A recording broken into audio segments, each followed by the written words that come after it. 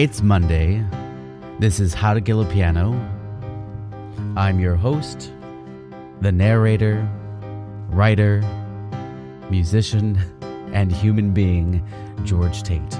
I'm also a magician. I'm also a mentalist, but that's a bit redundant, I would say.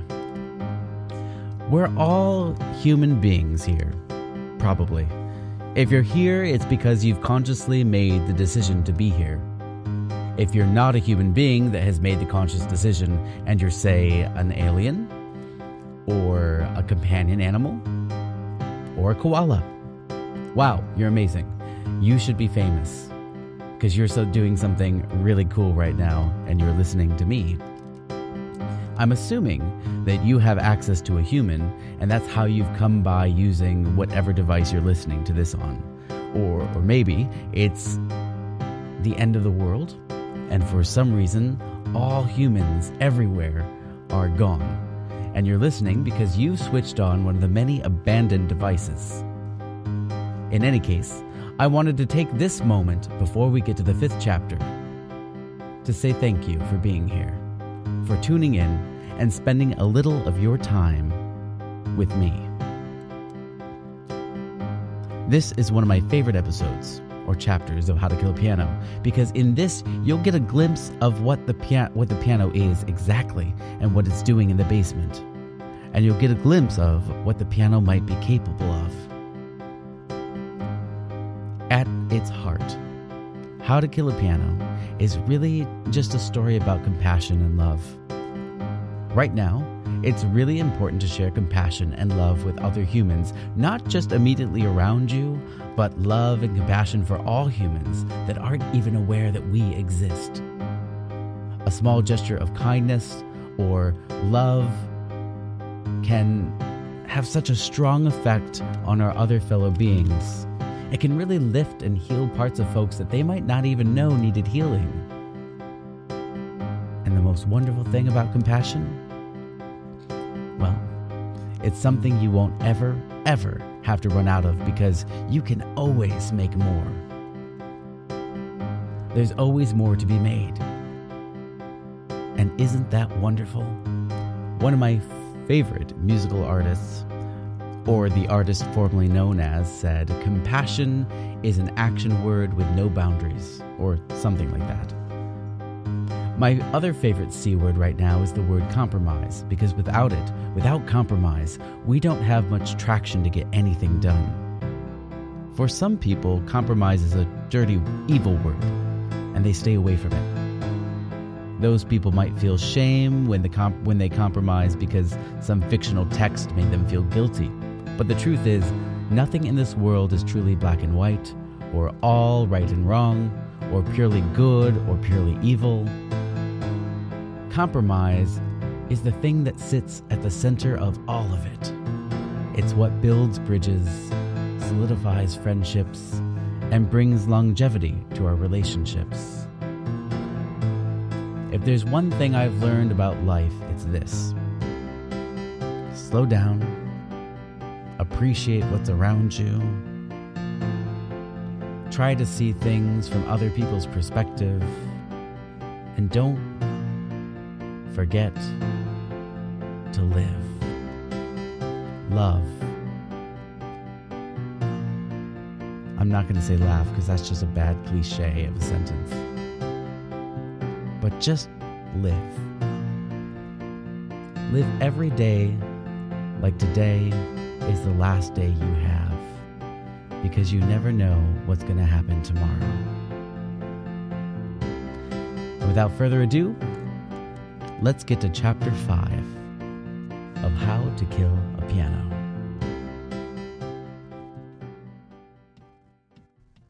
The Nightmare.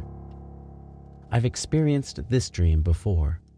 Well, it's more of a nightmare. It was more vivid this time than the last. I'm struggling on my back on the floor. It's cold. It's dark. This is the kind of dark where you can barely see your hand in front of your own face even after being in the room for more than 5 minutes. A piano bench is pinning me from above to the ground. I try with all my strength to push it and force it off of me, but it won't budge. I'm trapped. A red light flicks on. I manage to tilt my head enough to look to my left. There, I see the piano. The keys are curling up like a cat, scraping and sharpening its claws across the carpet. I close my eyes tightly and open them again, hoping the images all vanish away. Instead, the bench begins to drag me towards the piano keys. The musical beastie is now grinning back at me with sharp teeth and an awaiting, hungry mouth. The hood flings open and slams shut with loud, rhythmic thuds. This repeats over and over and over again. I kick my legs and try to scream, but all that comes from my mouth is the sound of fingernails scraping across piano strings. This is the moment of the dream where I'm usually forced awake to a silent house and find myself safely in bed with Uncle Charlie sleeping in the next room. It's always a relief because when I wake up, it's right before the demonic piano takes its first bite from my toes. This never gets easier. This time when I'm thrown awake, the house wasn't silent. I opened my eyes to a waxing crescent moon hitting me in the face through the bedroom window. I started to pull the cream-colored covers over my head as I rolled over onto my side to try to fall back asleep. But the music, it called louder. My light blue-colored footed pajamas were my only protection as I crawled out of bed and peeked my head out my bedroom door. The faint sound of fingernails scraping across the open piano strings still lingered in my ears and my memory. This sound was followed by the distinct beginning of Debussy's Clair de Lune. It was being played flawlessly. This confused me because I knew that Uncle Charlie didn't play. I closed my eyes for a moment and imagined that the music had lifted me out of bed and floated me down the hall towards the basement steps. My toes danced right above the floorboards of the house as the music pulled me.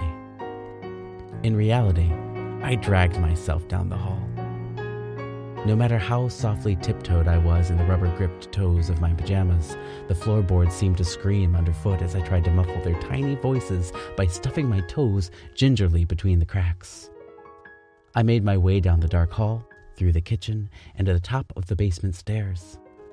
It seemed like it took hours for me to get there, but it was only a few moments. An eerie crimson glow crawled up the green asbestos-tiled steps and met me at the tip of my nose when I made it to the mouth of the basement. The whole scene reminded me of something from one of Uncle Charlie's zombie flicks. You know, just before the unnamed character has his brains ripped to shreds and arms torn off like a careless bully ripping the wings off a butterfly. Most kids my age were afraid of the dark. I was no different, but part of me enjoyed the feeling of my heart about to jump from my chest. With each step I took deeper towards whatever was making the piano sing, I tried to imagine what sort of gruesome creature was waiting for me at the belly of the maze of boxes and books. I began to imagine its 8 long tentacles that stretched out from its torso, its suction cups dancing over the keys and strings. It had the long snout of a pig and the eyes of a muskrat that turned towards me as I approached. I imagined smoke billowing out from inside the mouth of the piano like a waterfall of fog that lingered on the floor like a river. The beast hovered in mid-air as it played Clair de Lune. Next, I imagined that maybe it had the head of a condor, the legs of a man, and wings and claws of a dragon.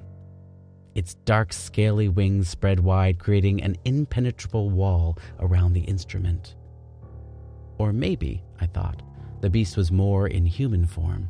It had the head of a bull and body of a man, donning horns that reached up towards the sky, the tips stretching into points so sharp they'd scrape across the surface of a diamond, a minotaur guarding the center of my uncle's labyrinth-like Athenaeum. I took a deep breath and reminded myself that I'm safe. The beast can't hurt me. After all, I'm the main character in this story. I will make it to the end.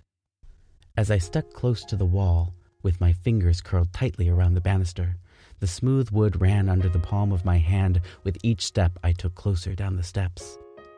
I imagined the stairwell walls as if they were a cave, and that I was an explorer about to traverse its many caverns. It's still dark. I can barely see, but as I grow closer to the bottom of the steps, there is a light that shines through the many books and boxes coming from the dead center of everything. The light shined through like rays of sunshine reflecting through the haze on a misty day. I knew that if I go in alone, I might not know how to find my way out again.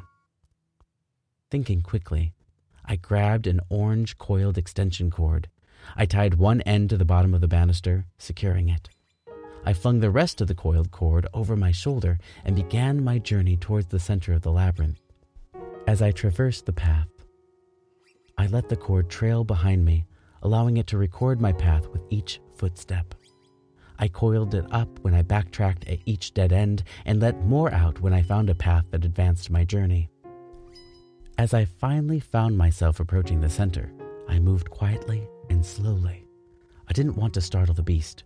Seeing the hand of the creature first, I was surprised to see what resembled a human hand with its fingers clawing at the high notes. As I rounded the corner fully, I swear I saw the scraggly tail of a dog running out. The figure at the keys was dimly lit, but hardly looked like the monster I had envisioned. From behind, it almost looked human. Its back was a bright pigment of green, hunched over the keys. It was mumbling something to itself and sobbing. I couldn't see the head, and I couldn't understand. "Excuse me, Mr. Beast?" "Ma'am?" I managed to muster, not sure of what the proper etiquette was when approaching such a creature. It was hardly appropriate to ask the beastly stranger what its preferred pronouns were. Its hands, or maybe claws, abruptly stopped touching the keys of the piano when it realized I was there. The room didn't just fall silent at that point, but it seemed void of any possible sound at all.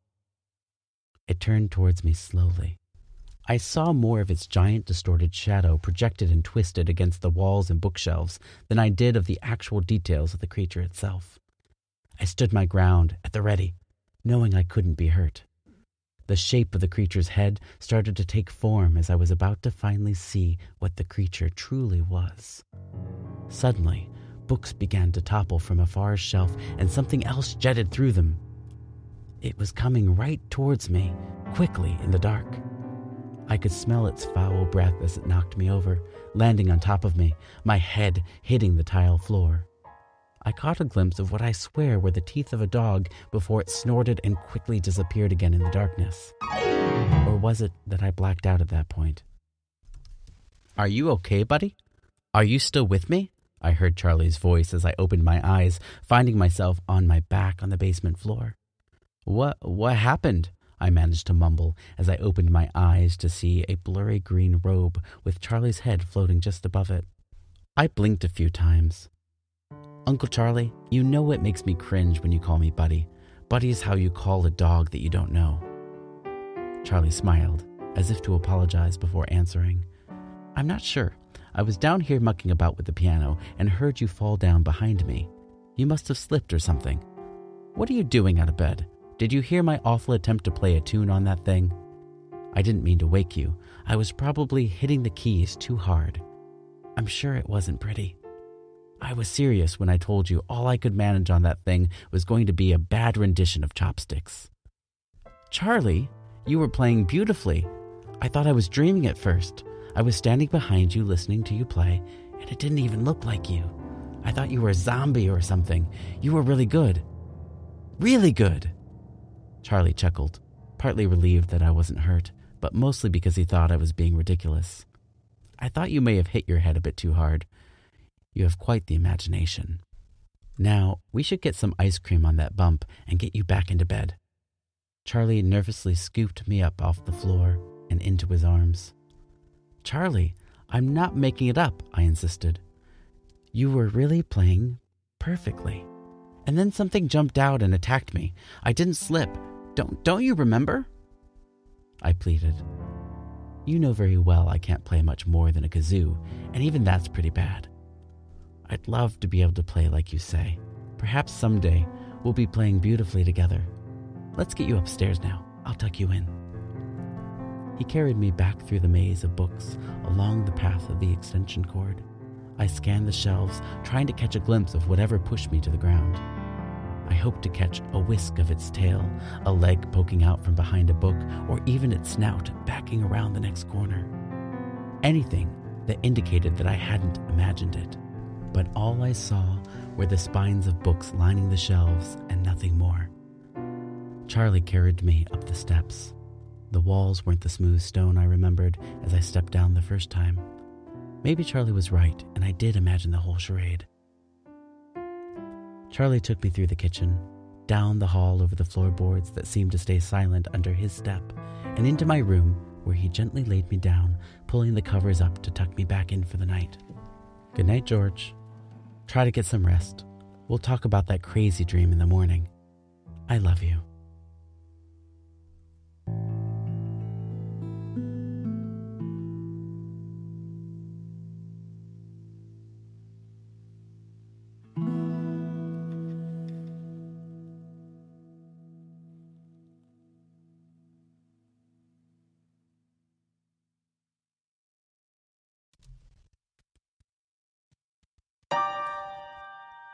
You've made it to the end of Chapter 5, How to Kill a Piano. Thank you again so much for listening. My name's George Tait. I wrote this thing. The music I also improvised live as we were recording, with the exception of two things. The intro music and the outro music were provided by Apple's GarageBand system. And of course, the music of Debussy's Clair de Lune is not mine. I played it, but I didn't write it because I wasn't born yet, and I'm not a genius like Debussy. Also, Euphemia Allen's tune of Chopsticks was hidden inside that whole debauchery. Written in 1877, is a lovely, annoying piece of music that I am so thankful that it exists. Excuse me while I wipe the sarcasm from the side of my mouth. As always, if you can share this on your favorite social media platforms, I'd really appreciate it. Like, share, subscribe, all of those things. We are available on pretty much all podcasting platforms, including YouTube and Spotify and all those things. If you want to read more about us, you can find us at howtokillapiano.com. You can find more about me at thinkgeorgetait.com, spelled T-A-I-T, of course. And that's it for this week. So for now, I'll say goodbye and see you next Monday.